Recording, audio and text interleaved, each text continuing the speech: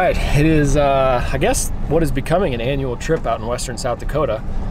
Chasing Merriams around for the next few days. So I'm gonna go do a little scouting right now and try to put some birds to roost tonight. But yeah, that's the plan. Just gonna go do a little driving around, exploring. I love it out here. Should be a fun hunt, and gonna do a full update on the van status and kind of where we're at now on the build. So yeah, just want to update you guys on where the build's at, what the plans are for the rest of it, and just give you a better look into kind of what the dream vision is for the van. So here we go.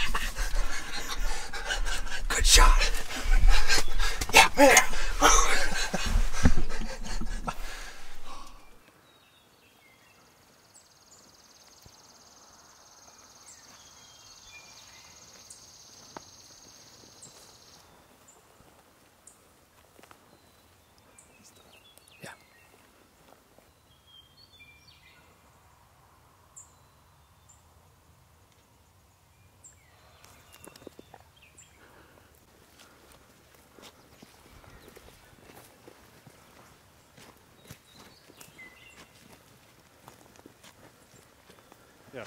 All right, well, that happened really fast. We came in here this morning, got the blind set up. We actually almost blew it on some hens. We were right underneath them. Looped around, set up over here, and then obviously that Tom came across this meadow right in, and Josh made a good shot. So yeah, still got 2 more tags, or I have 2 more tags. So let's go find some more birds. Now we're hunting for Sam. Yeah, let's go. Right on.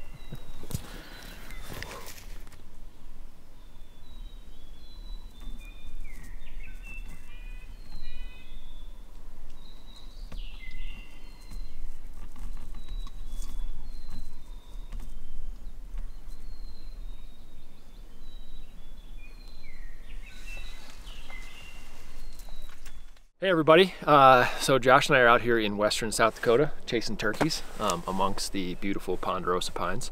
But it's the first time that we've been able to hunt in the mostly converted van project together. So due to the coronavirus, obviously I haven't been traveling a whole lot, and Josh has been in Colorado really hammering away on the build. So what we want to do is kind of give you guys an updated look at what the van project looks like right now. And where we're going with it to finish it up to be basically ready for the rest of the year to hunt out of. So yeah, we're just gonna switch spots. I'll become the cameraman, and I'm gonna let Josh walk through everything that he's done. Now, some of this you've already seen in our build videos, and you'll see more of those as they go. But this is just an update of where we're at, everything that we've done to it, and then kind of the vision behind the rest of the build and what we're trying to do with the van project. So yeah, with that, let's switch camera, guys, and we'll let Josh take it away. All right, everybody, so let's get into this. Kind of obviously, there's some, if you've been following along with the project, you know, there's some really obvious differences. You know, one of those differences being the fender flares, and just decided to put these things on. I've been turkey hunting in Colorado a little bit, and the knobby tires on this rig do throw quite a bit of mud up on the sides, so we thought we'd go ahead and throw the fender flares on there, just kind of protect the sides of the van a little bit and keep a little mud off of it when we're out doing what we do. These are just a universal set that we got a hold of. Kind of did some looking out there, couldn't think of anything specifically for the Chevy Express, so that's but I think they turned out great. They're super rock solid on there. Actually have them screwed to the kind of the outside around the hub of the van and underneath, so they should hold on really well and do the job they need to do. And then we went with a Baja Voodoo rack, safari rack on the top of the van, and this is a full length rack. It's about 13 feet long, so tons of space to be able to haul any additional gear that we need to that's not going to fit in the van. The other thing that this thing is going to allow us to do is mount those ZAMP solar panels right on the front, and so they'll be securely mounted permanently, and we don't need to be setting those out and taking them in every time we're traveling. They'll just be up there charging the juice on the battery the entire time we're rolling to where we're going and while it's set up as camp. So excited to get that part of it done and just have onboard power for everything we do all the time. Right now we have the spare tires sitting up on the rack, but that will be eventually shifted into some aftermarket bumpers that we're going to be putting on the front and rear of the van.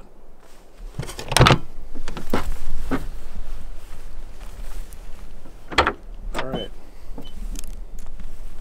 And then kind of moving on to the interior of the van, once we ripped all the interior out of this thing, it was very loud inside. It was kind of like rolling around in a gigantic can. So we did do a lot of sound dampening, as you saw in one of our films, in the doors, in the walls, and then I've additionally gone and put in this wool, and this will all get really sealed up because we'll have coverings on the doors and various aspects that we're going to be implementing into the doors for storage, for utility use, that kind of thing. And so all of this will get covered up and tightened up, but we shoved all the insulation into these doors just to kind of additionally quiet things down. And between the 80 mil sound dampening and that wool sitting everywhere, it is amazing how much better this thing rides and drives as far as the noise component goes. And then through this cargo mat on the floor here to kind of dampen down noise out of the floor and also give us a little bit of insulation out of that floor panel, through in the deck system. And these drawers are absolutely fantastic. They're a huge storage component for us with this build and are incredibly heavy duty. And the other kind of cool thing that we threw on top of that is this CargoGlide. And this CargoGlide is actually what we're going to be using it for is this really sweet weapon slide out. So, you know, Sam and I, this is almost like a little kid type, I don't know, like James Bond slide out fantasy thing here with this. We're going to actually have foam cutouts where we'll have to be able to set, you know, each implement that we're using for that respective hunt into this slide.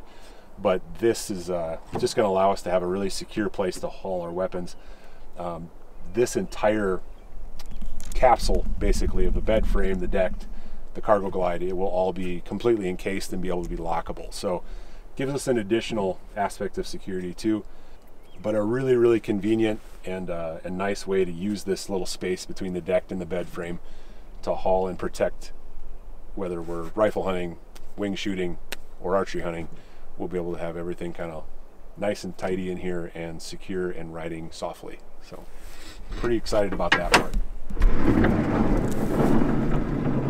So yeah, the final thing I've kind of been working on with this thing is getting this bed frame built. And kind of what I've done here, went with the super fancy oak plywood on the frame to kind of make everything a little bit more rigid and burly. Left a gap here in the middle, and the reason for this gap is we're actually going to trim our mattress so that we have two separate mattresses that are able to be put in here. And we'll be building a separator that can actually get slid in and out of this. And what it's going to allow us to do is just have like two sleeping cubbies, you know, so when it's Sam and I using this thing together, we kind of have our own space at night. With doing it this way and having it all the way out, you know, to the wall, we have 32 inches of shoulder space to sleep in, 6 foot 6 inches on the length. So a nice comfortable bed for each of us to be in. When we're out here using this van with our wives, we can actually pull the separator and just lay in a queen mattress, or have it be a queen mattress here, and then just have it be one bed. So, or if, you know, a solo, if one of the, or the other of us is using it, we can just use it as a single bed. So the other thing I kind of integrated into this is went with the leather hinges off of some veggie tanned leather I had, threw in some paracord, but actually built these interior, you know, sort of rudimentary storage compartments underneath the bed flat. So we were just going to have some wasted space between the CargoGlide and the hub and the top of the bed frame, so decided to make these boxes and be able to actually use, you know, this space for storage. And, you know, while this will be underneath the mattress when we're running most of the time, so not items that you're going to use on like a minute-to-minute basis, but there's a lot of stuff that, you know, the only time it gets hauled is when you're going to camp or when you're all packed up and you're leaving camp, and we can simply pop the mattress up and get those compartments loaded and use it for that type of storage. So happy with how it came out. The bed frame's super solid. It's comfortable to sleep on. We've done it a few times now. So yeah, after that, I'll kind of turn it back to Sam here to give you a little more of the vision of what we're going to be up to next. And we're going to get back to turkey hunting. So now you've kind of seen what we've done to it so far. Now the vision that we have going forward on what to do with the rest of it, starting with the outside door, obviously you can see the water heater sitting here already. There will be a box built basically around this that'll fold out to have a very small sink, and then this will be a table where we can put our camp stove and be able to cook on. So this will be kind of like our makeshift kitchen.